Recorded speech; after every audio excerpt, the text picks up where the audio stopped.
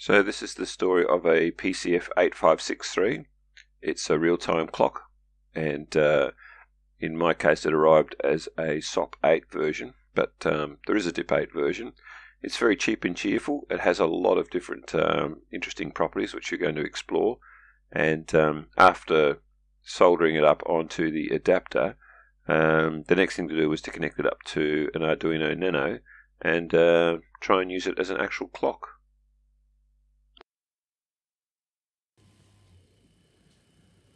Alright, so this is an interesting circuit, this one. So there's been some issues with it, and I'm not entirely happy with the internet as a result of a couple of hardware issues, and certainly there have been some software issues as well. But let me just go through the circuit and I'll talk about those issues as we come to it.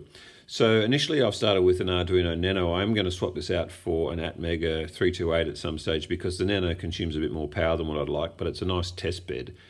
So it's got code in it which firstly is able to set the RTC, and that's a PCF8563, one of these low current RTCs which show a lot of promise, have a lot of functionality, don't consume much power, so that's a good combination. So the code sets it according to the current time. So whatever time that the code is compiled, then this is set to. And then there's also some code which is currently loaded up which just reads it. So when the Nano starts up, it doesn't attempt to set this, it just reads whatever time it is and displays it to the OLED. So some new things for me. Well, firstly, the idea of using the RTC. So I've used modules before, and they've worked quite successfully. They're based on various different types of RTC. And they've been fine, but I've just wanted to explore the idea of having this chip by itself and just playing around with the bare minimum. So according to the hardware guidelines that I'd seen on lots of different websites, there's my oscillator. So it's the sort of watch crystal that you get around 32 kilohertz.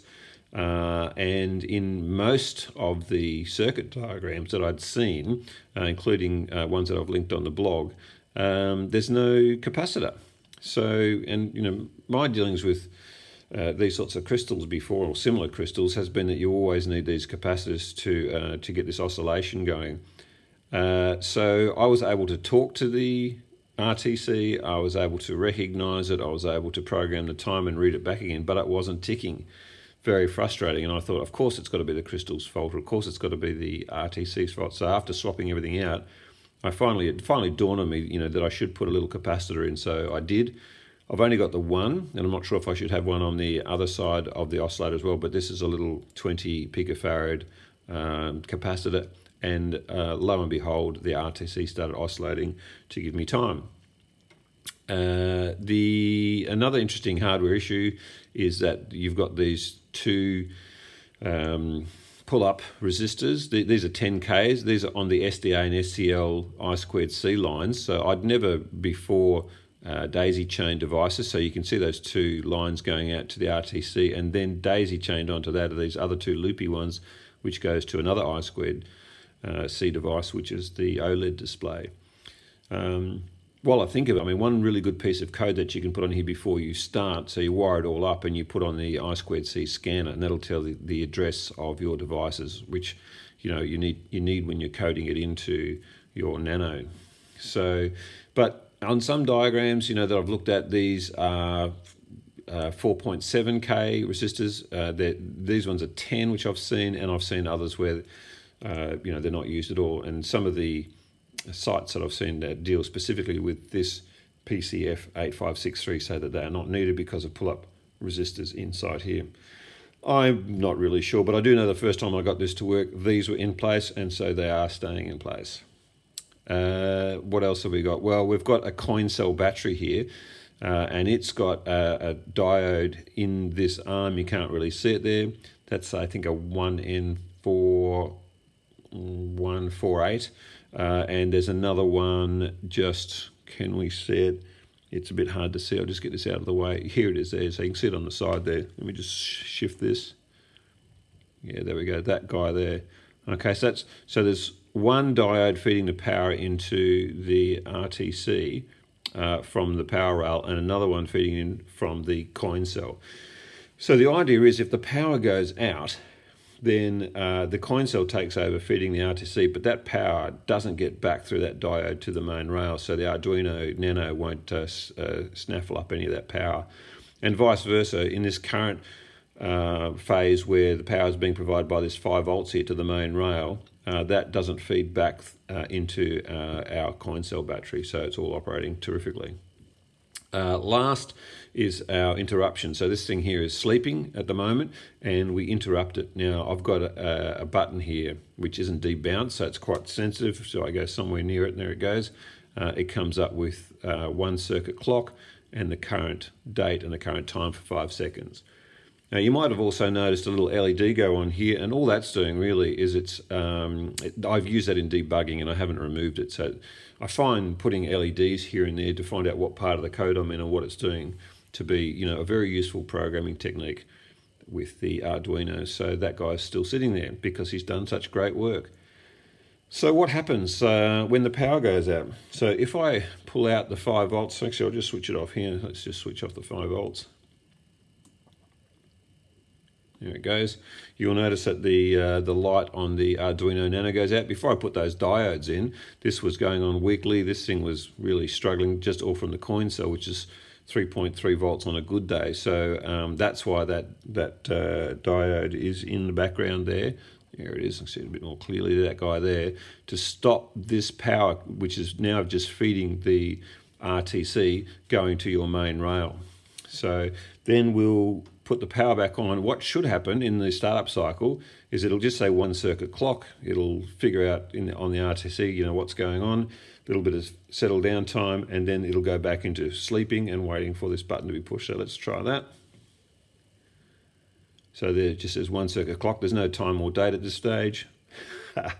And there it is, because this is a non-debounced button. Isn't that great? Oh, that's annoying. I'll try that again. Take that out. Put that back in. Try not to breathe on it this time. All hands off. Unless I've programmed it in to do one cycle first, but I didn't think I had. No, that seems to be sleeping nicely. All right, so I'll put my fingers somewhere near it. And there we go. Yep. So that's the circuit working. It was a little bit of work to get it going, but I think this has got great potential. I really like the idea. And I'm just going to swap this out for a Atmega 328P, and then I'll do some current measurements and see what sort of power it's drawing. But yeah, a lot of work, but a lot of fun as well.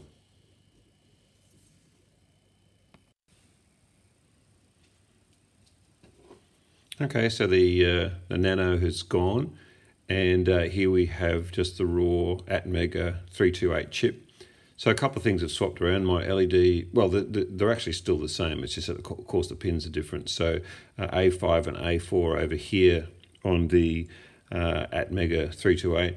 And then we've got power coming in, and we've got our LED. And that red one here, that's the long snaking interrupt to pin 2.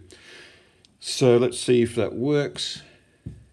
Yeah, that's still kicking along pretty well, and it's held the time while I've been doing this too. So, you know, it's about, what is it, half an hour after we were looking at it last time. So that's fine. Everything seems to be working well. One of the things I am interested in is how much current is it drawing now that we've got this chip in here sleeping away quite merrily. So let's hook up the multimeter to that and see if we can't find out what the current draw is.